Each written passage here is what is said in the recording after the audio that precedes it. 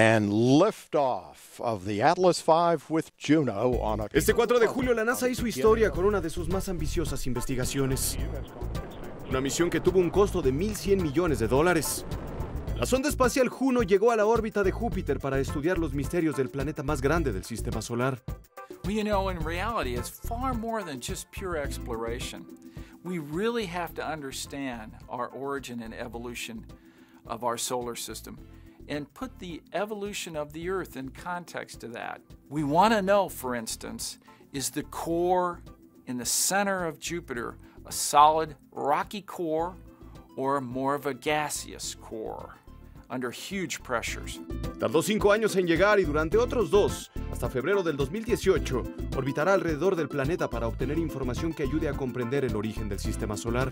We have a suite of very, very sensitive instruments that are going to be looking at all the particles that make up the auroras, the energies that they're at.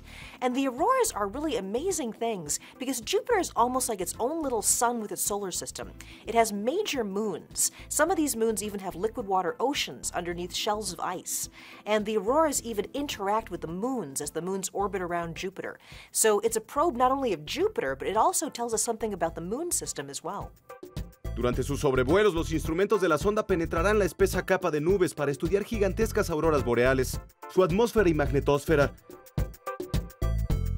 La sonda Juno pesa 4 toneladas, tiene el tamaño de una cancha de baloncesto y es impulsada por energía solar.